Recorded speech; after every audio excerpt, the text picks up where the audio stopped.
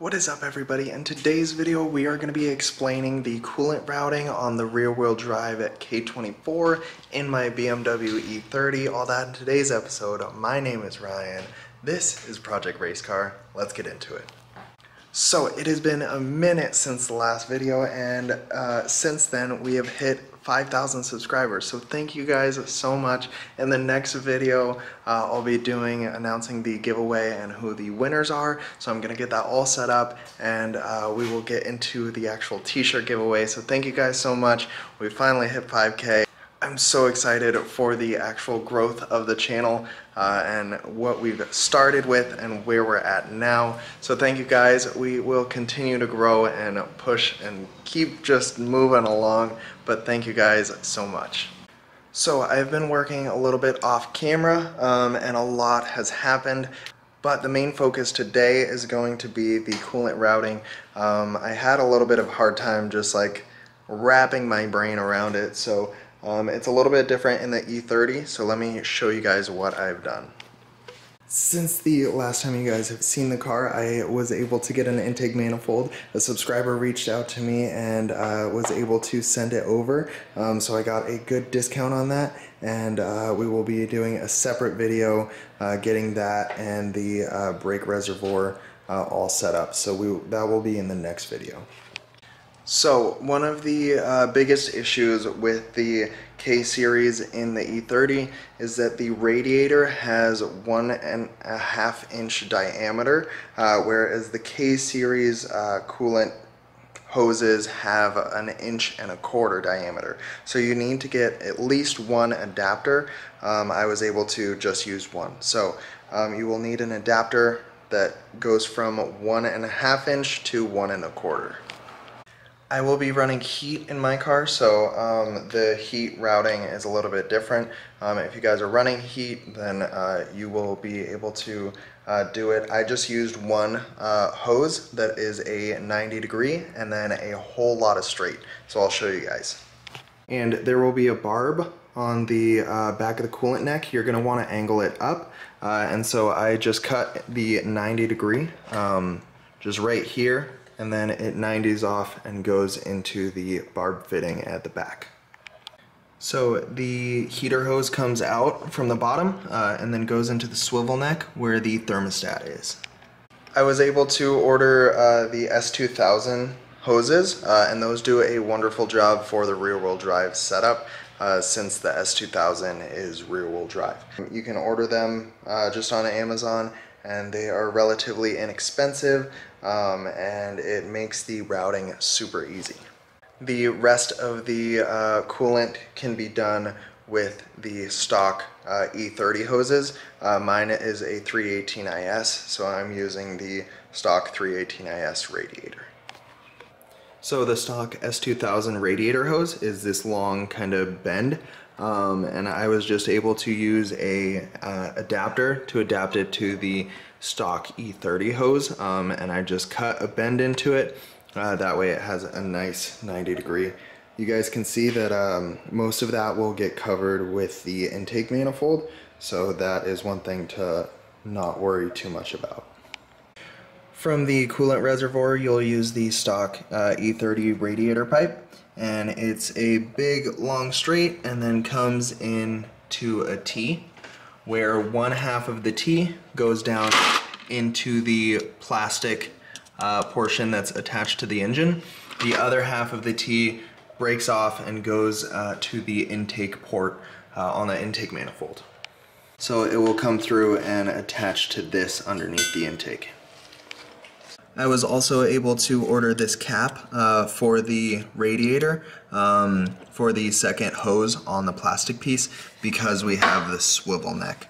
So I was able to order this cap, and it comes with a little plate that holds the cap down so that it won't pop off.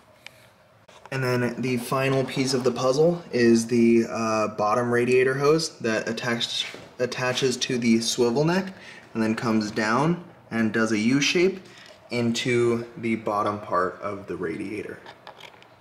When I do the fan shroud, I'll make sure to attach the coolant hose, that way it doesn't move at all and hit either the oil pan or the belt pulley system.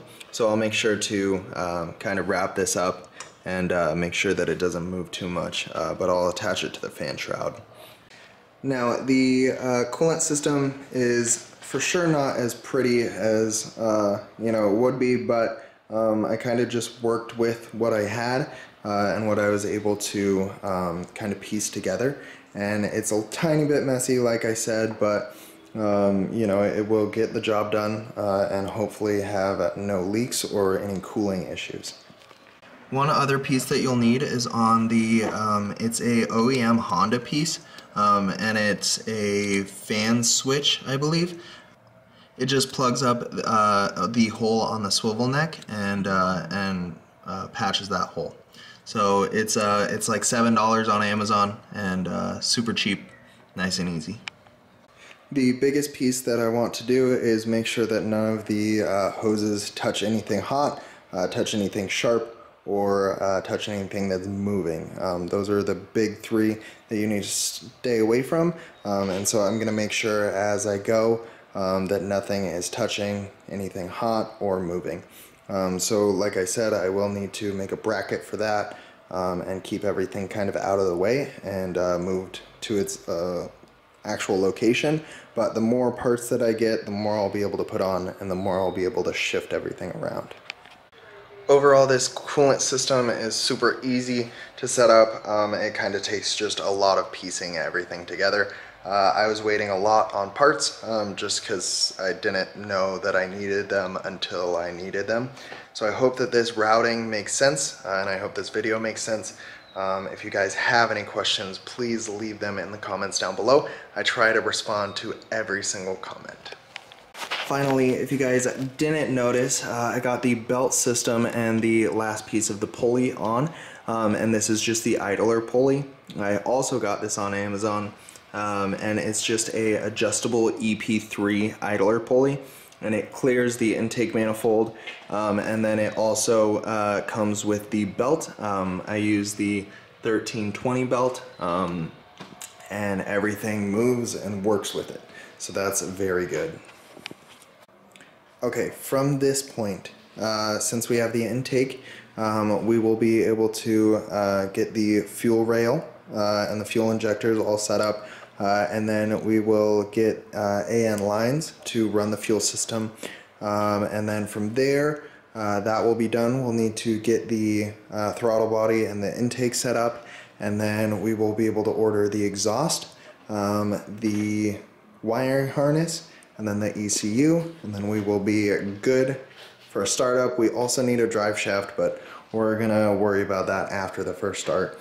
I've been doing some research and looking into what actually fits. If you guys know what drive shaft fits a ZF transmission in a E30, please let me know in the comments. There's a lot of just like random information, so if you guys have any drive shaft solutions, please let me know. That would be extremely helpful.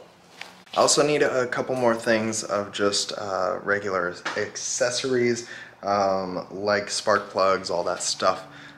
So the E30 is really coming together. I feel like we are so close to it. And the coolant system and the belt system, getting both of those two things done is actually huge. Now that we have the intake, that is another big step.